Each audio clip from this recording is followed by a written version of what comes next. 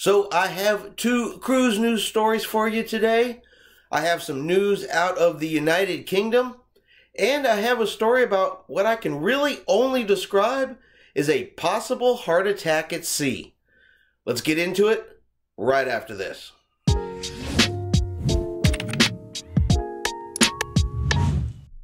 Chris here with High Seas Cruising, and welcome to today's video. So out of the United Kingdom, they have announced that they are going to begin allowing international cruises. So right now, the cruise lines around the UK are doing just simply cruises either to nowhere or UK only cruises. So with this announcement coming here in September, they're going to be allowed to leave and go to other countries. Now what that means for us here is that we could see the return of the transatlantic cruises between the United States and UK. And with the UK also announcing that fully vaccinated individuals from the United States will be allowed to fly to Europe without any quarantine, means that if you are interested in a cruise in Europe coming up here in the next few months, you're going to be able to fly into the country, get off at the airport, and go get on the cruise ship, provided you're fully vaccinated as of right now. But it does give us some additional options for cruising here in the United States.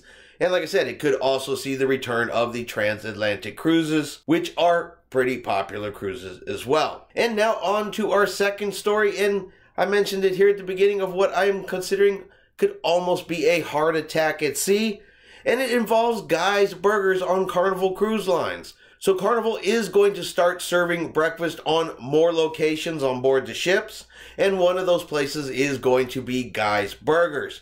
Now on their menu, they do have some healthier items. They have what looks like a vegetarian breakfast sandwich. They have one made from turkey sausage, and then there is one called the All-American, and I'm going to go ahead and put the menu up here on the screen now so you can see it. All right, and their All-American is a beef patty, 2 fried eggs, SMC, which is smothered in cheese, cheddar cheese, crispy bacon, a tomato, hash brown patty, and a liberal slathering of maple donkey sauce on a toasted bun. So for breakfast, 2 hamburger patties, 2 fried eggs, bacon, hash browns, a tomato, I don't know why there's a tomato in the middle of that, a hash brown patty, and sauce on top of it. And don't get me wrong, while I make jokes and say it almost sounds like a heart attack at sea, yeah, when we get on the Carnival cruise ship here in a little over 30 days, yeah, there's a chance I'm going to try one as well.